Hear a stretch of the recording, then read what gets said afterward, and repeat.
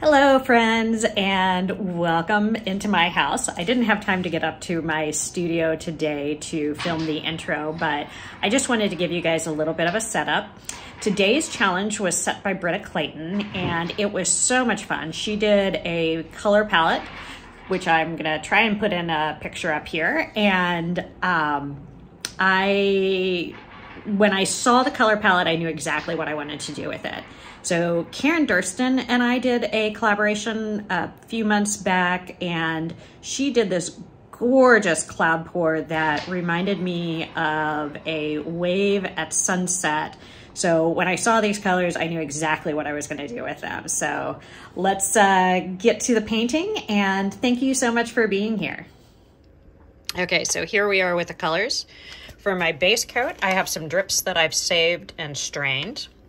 And then for my main colors, for my traditional metallic, I have Iridescent Gold Deep from Golden. For my coffee, I have Rich Espresso from BakerModern.art. For my opal, I have Fire Opal from Treasure Gold, Folk Art Treasure Gold line.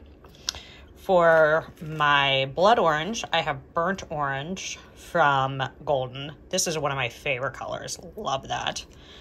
For my dark teal, I have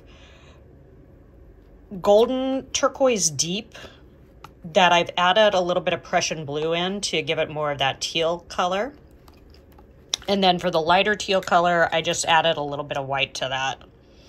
And then I am adding white to this pour, and I'm using Artist Loft White, and I've added just a little bit of a healthy squirt of the, what's it called? Vallejo Pearl Medium. So that's going to give me some nice cloud effect. Okay.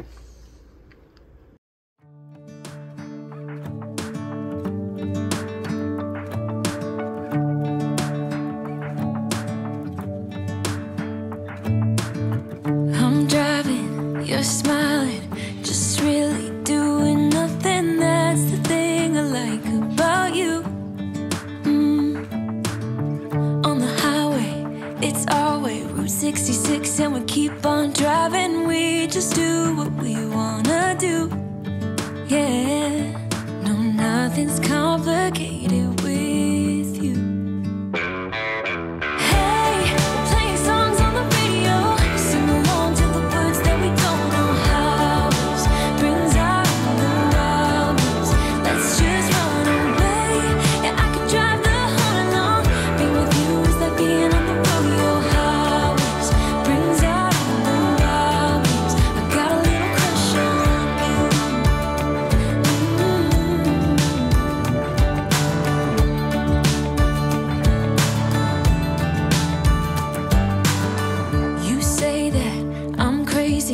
It's just the way that I get every time that I am with you.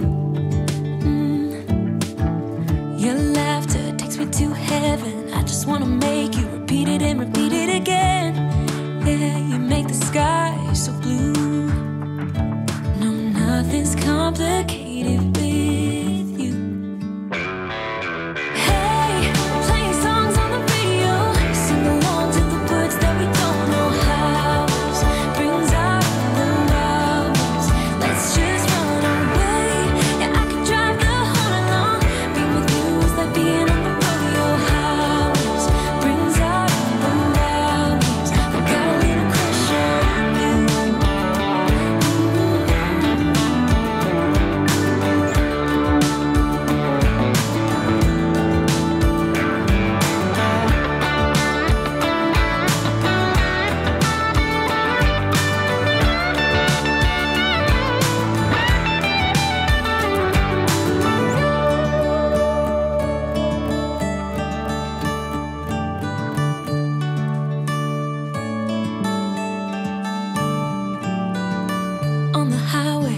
It's our way, Route 66, and we keep on driving. We just do what we wanna do.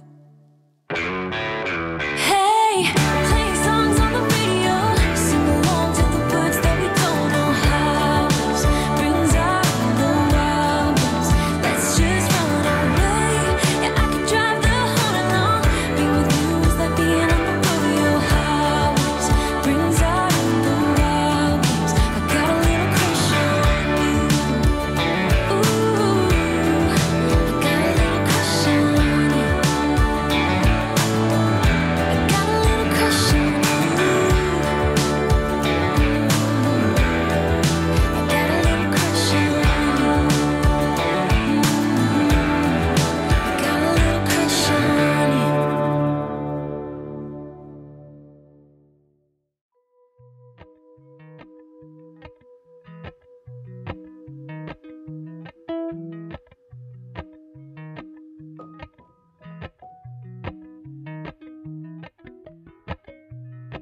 Appalachian sunrise meets my skin.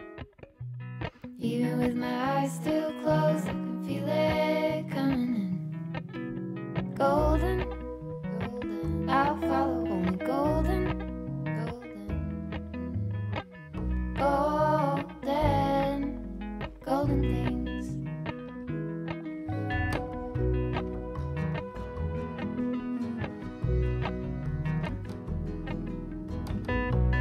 Mountain laurel high fives for miles in spring. Rainbow trout and a hummingbird wing. Golden, I'll follow only golden, golden, golden things. Gold hair, gold rings, gold leaves, gold anything, golden, I'll follow only golden, golden, golden things.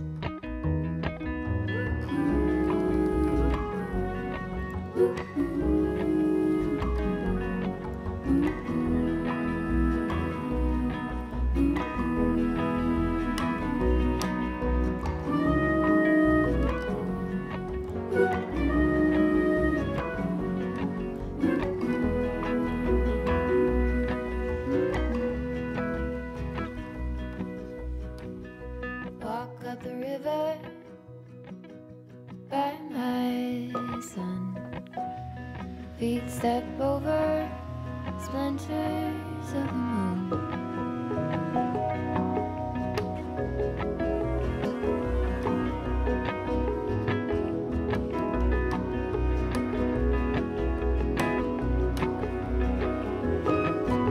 Golden, I'll follow only golden, golden, golden things. Gold birds, gold string, gold words, gold anything, golden, I'll follow only golden, golden, golden things. Golden, I'll follow only golden, golden, golden things.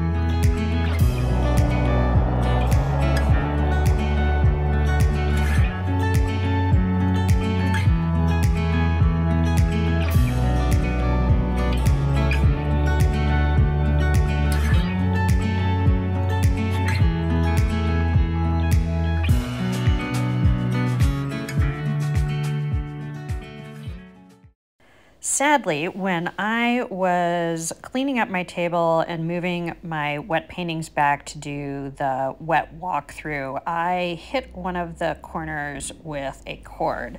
and messed it up. And after trying a couple different things to fix it, I decided to just completely scrape that corner and put some of my turquoise tealy mix down. And I do think that this worked really well. It looks pretty apparent when it's wet that something was changed, but once it dried, it evened out really nicely. And I think once I varnish it, it'll be absolutely perfect because there won't be a sheen difference then. So yeah, you know, sometimes if you have a mistake or you mess something up, you gotta get creative and don't be scared to try to fix it. I mean, if something's already messed up, what's the worst you can do? And here we are with a little wet walkthrough. Let's start with this guy first. I want to show you the fix I did there, which I am really happy with. I think once that dries, it's going to be just fine. But man, look at this. This is absolutely gorgeous. It's definitely giving me the kind of beachy sunset vibes that I was going for. I like that you get a light cloud effect without it being overpowering. And I'm really glad that I decided to use the iridescent gold so that it would stay where it's supposed to stay and not get real bossy like the 24 karat would.